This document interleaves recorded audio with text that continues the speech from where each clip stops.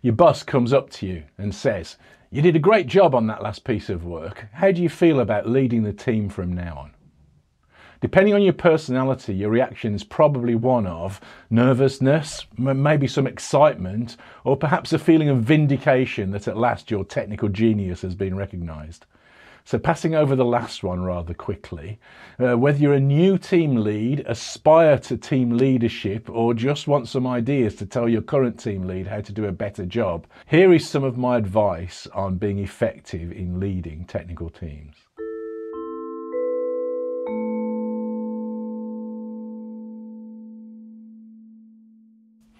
Hi, I'm Dave Farley of Continuous Delivery.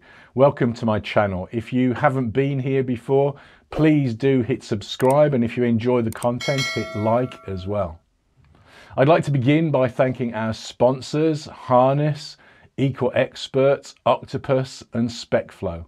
They're all helping us to build this channel, and so please do help them in turn by checking out their links in the description below. My latest book, Continuous Delivery Pipelines, has just been released in hard copy form on Amazon. It's a practical guide that describes how to create and improve your deployment pipelines. So check that out in the links below as well. I'd like to begin this video with some caveats.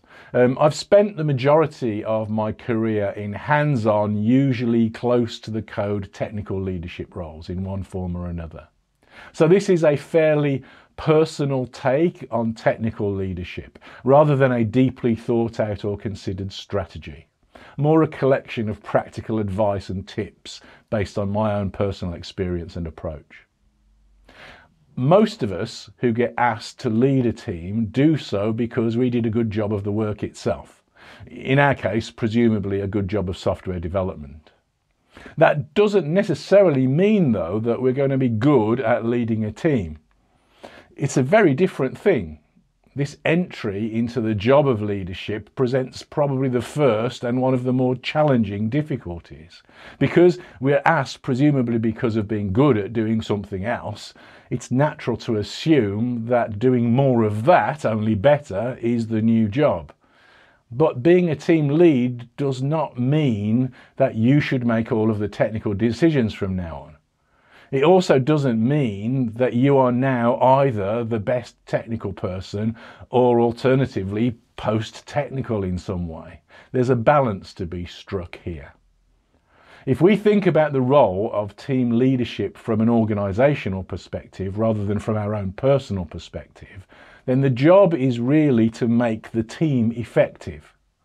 I think of this rather like the captain of a sports team. The job of the captain isn't to do all of the work. The best captain isn't necessarily the best player.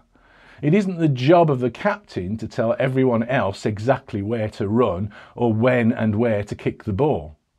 Each player knows that stuff, or at least their own version of it. The captain's job is to make the decisions when the answer isn't clear, to amplify the performance of the team, to coordinate the performance of the team. Maybe by being a good role model, maybe by offering advice, maybe setting broad goals or direction, certainly coaching and guiding the team in improving specific skills. One of the most difficult challenges and changes in focus for new leaders, certainly that I experience and that I've seen in others, is the difficulty of allowing other people to do work in ways that you wouldn't. Maybe even doing work that is worse than the work that you would do if you were doing it yourself. However, your goal as a team leader is to amplify the performance of the whole team. If you try and micromanage what everyone else does, you will become the constraint and slow the team down overall. Micromanagement is a big problem, particularly for inexperienced leaders and managers. I am a recreational sailor. I once got a chance to sail across an ocean as part of a more experienced crew.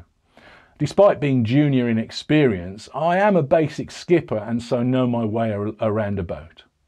Nevertheless, one of the much more experienced crew members, let's call him Joe, started to micromanage me. Joe would tell me the detail of even the most menial tasks that I understood well. He would take over if I did anything even slightly more than menial. After a few days at sea, one day I found myself looking at an untidy rope. I found myself thinking, somebody should tidy that rope up. But I'm not going to do it because Joe didn't tell me to. Now, that is not me. That's not the kind of person that I am. That's not how I usually behave. So I realised what I was doing and I went over and I tidied the rope. Later, I noticed that Joe went and tidied it again, only this time to his preferred way of doing things. My point is that this was bad on several fronts. My role had become marginalised and Joe had become the bottleneck for nearly everything that I did. Not great for either one of us. Better to focus on the outcomes. Was the rope tidy? Rather than the mechanism, had the rope been tidied in exactly Joe's one true way? The job of a leader is not to have all of the answers, or, if they're a good leader, to enforce one way of doing things. The job of a leader is to maximise the performance of the team, and I know I've said that before. There's a concept called servant leader. The idea is that leadership is about serving the team. I like this idea. Our job as leaders is to remove barriers that prevent the team from making good progress, whatever those barriers might be. I once though read a post that I liked better. Being a leader is more like hosting a party. Your job is to invite people, make sure that there are enough drinks and snacks for everyone, make introductions that you think will be helpful, and occasionally throw out the drunks. I can't find the link to that great blog post to reference it, so if you know it, please do let me know in the comments so that I can provide proper attribution to the author. The introduction part is definitely an important aspect of leadership. I was once the tech lead for a large development, hundreds of people split into many smaller teams. I confess that I felt that most of my job was to act as a communications hub. I found myself saying things like, that team over there had that problem too, you should go and talk to them, or, this team's tests are a bit flaky, can you help them out please? My job was to hold the kind of 30,000-foot perspective of the project so that I could spot things that people closer to the detail may miss, and so foster collaboration where I could. One of the other things that I did for this larger group was to improve the communications in another way too. I started a weekly newsletter on our project wiki and badgered team leads from the smaller teams to provide helpful suggestions, important changes, funny observations, or just interesting thoughts. It helped the wider team to begin to feel more like a team and improved the sense of ownership for people working on the project. I've spoken a fair bit so far about mostly the human aspects of leadership, and they are very important. They are primarily what the job is about. But as a technical lead, what about the tech? First, the commonest anti-pattern, which I guess is just another version of micromanagement. That is, programming by remote control. I see this all of the time. It takes the form of formerly technical product owners telling development teams through the requirements process how to solve a particular problem rather than describing what the problem is that they're trying to solve. I see it in architects who don't write code anymore, but want to make sure that everyone else writes code in some ivory tower version of perfection. And I see it in tech leads who try to dictate the specific details of design, either before the work is done or afterwards through code review. As I said earlier, I think that to lead effectively, you need to allow others to work in their way, while at the same time helping them and supporting them in growing their skills and capabilities. Don't get me wrong, this isn't easy. We all have an ego.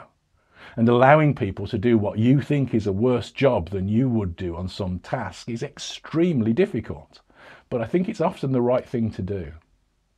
Of course, there are constraints. You have to establish good minimum standards for work to protect against disasters or at least expensive failures. But where the work is good enough but not perfect, then it's probably better to let that go, at least temporarily. My point here is not that I think that quality is unimportant, quite the reverse. Rather, that you may be more effective in doing a high quality job long term by deferring the conversation.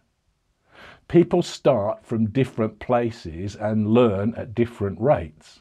If you try to force an advanced, subtle design on someone who's just starting out, they will at best miss the nuance. At worst, they'll become demoralised and wait for Joe or you to tell them when to tidy the ropes and precisely how to do it. They will lose confidence in their own ability to make decisions, or at least abdicate that responsibility to you. This is a really common failure that I see in teams all of the time. People learn most strongly from making their own mistakes.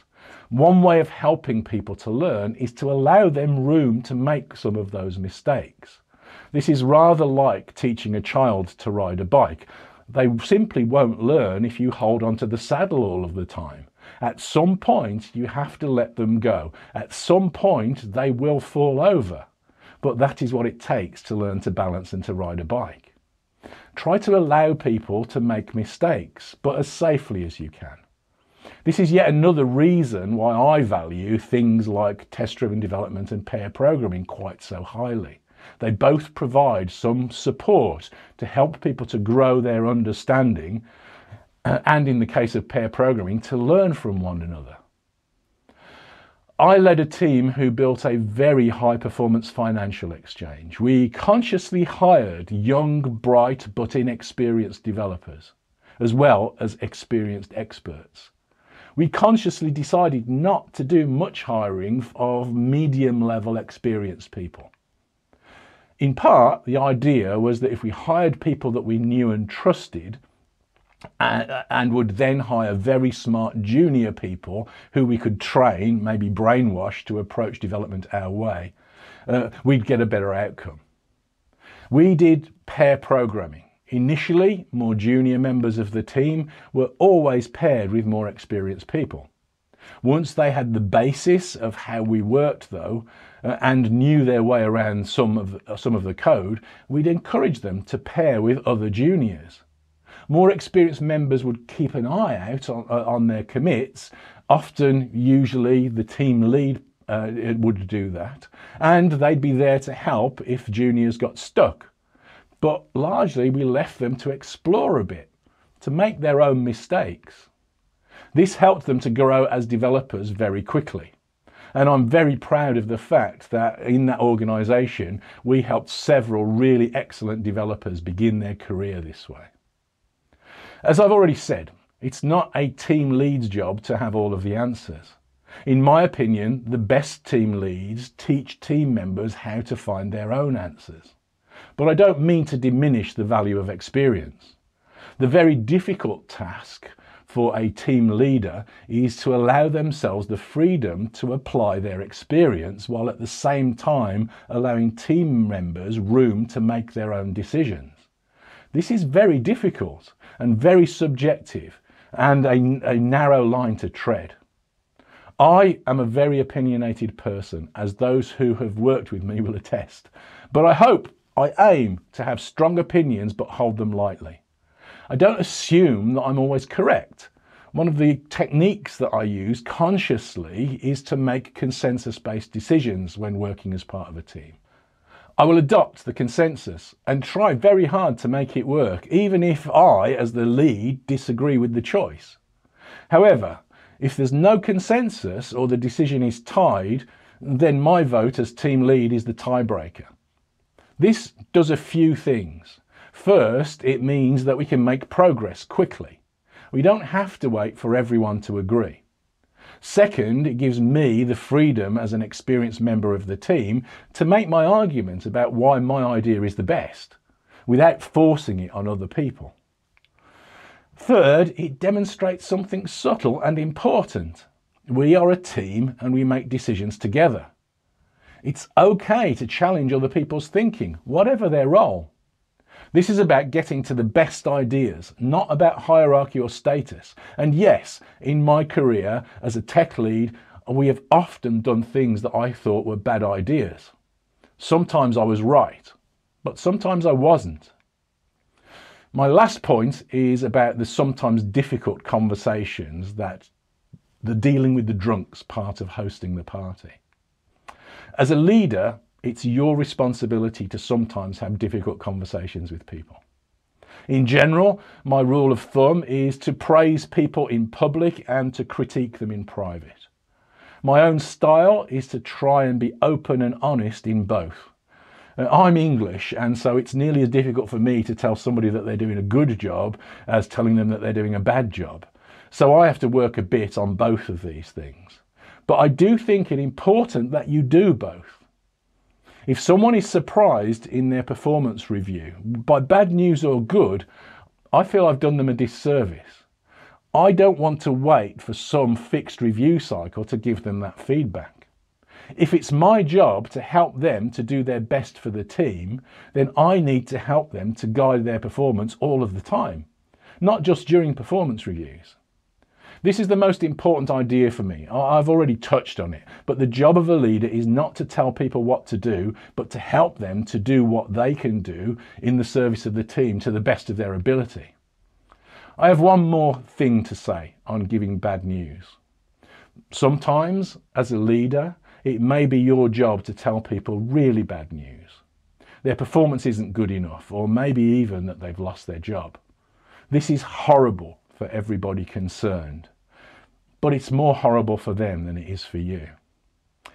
I have too often seen managers and leaders in this position focus primarily on how bad they feel having to impart this news, how tough it was for them to make the decision or to give the bad news. It's my view that if you find yourself in this position, don't do that. This is about them, not about you, however bad you feel about it. Focus on the practicalities. Give people time to process bad news. Be respectful. Be supportive. Offer whatever help you can and that is appropriate given the circumstances. But don't spend time telling them how bad you feel. If you really felt that bad, you wouldn't give them the news in the first place. So, those are a few thoughts about being a team leader in a technical team. I hope that you found some of them interesting. Let us know your suggestions for advice to team leaders in the comments below. Thank you very much for watching.